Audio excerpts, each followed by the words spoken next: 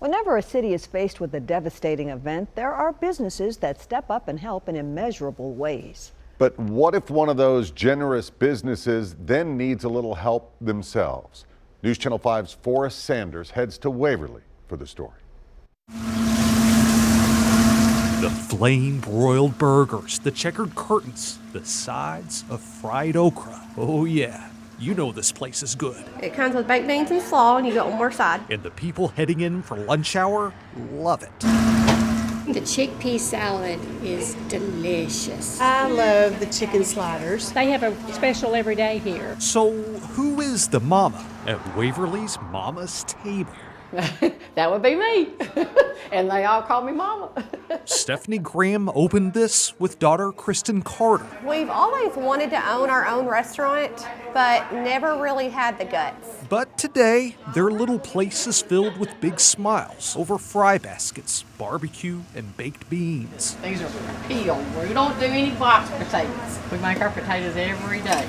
And among the crowd here are some people who still find it hard to even hear the sound of rain.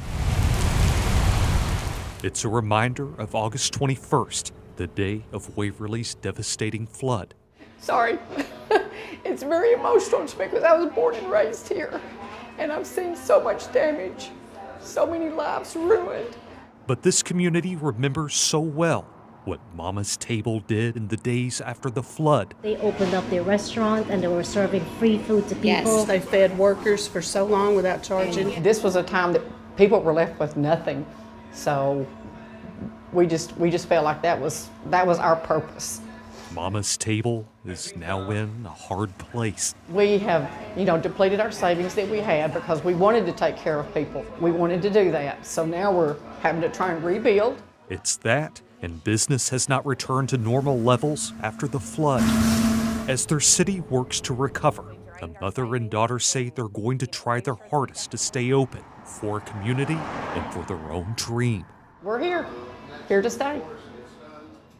I'm Forrest Sanders, News Channel 5.